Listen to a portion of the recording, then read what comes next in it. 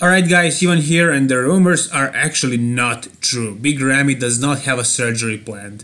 He will probably compete at the Mr. Olympia 2019 and Tampa Pro before that in order to qualify, of course. He did have a shoulder injury, but the surgery is not absolutely necessarily needed. So he made a statement in a video where he was actually talking in Arabian or whatever language he speaks, and he actually wrote a text in English as a description for this video, so let's actually read what he said. He says, "Guys, I have no surgery planned. I stopped training for a few weeks because of a shoulder injury, but nothing was torn, so no surgery was needed. I saw many doctors, they told me I will be fine with some rest. I will just ask all of my fans for love and prayers because I really want to win and make everyone proud. Love you guys." So basically, as you can see, he does not actually have a surgery planned.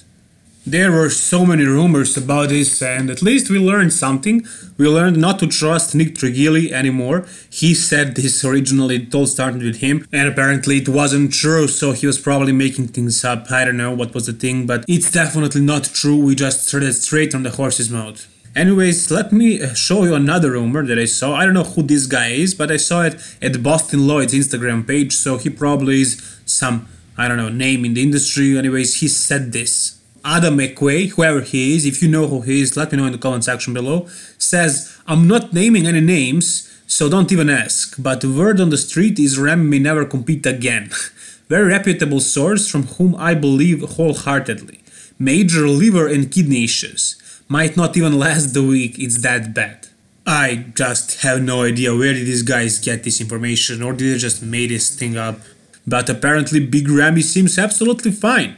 And he just posted a couple of stories of him training. So let's take a look at actually what he said in those stories. So he made a statement, he was talking about his injury, and let's take a look. Hi guys. Yes, I'm back to training. Yes, I had small injury in my shoulder for a long time. Now 3 months, and I try to back now to the road to fight for you guys, to be in the Mr. Olympia, and people who took, I will make a surgery. I heard that from the news, and I don't hear that from any doctor. Yes, I have pain in my shoulder, I have injury in my shoulder, but I don't hear any doctor. He says you must do surgery.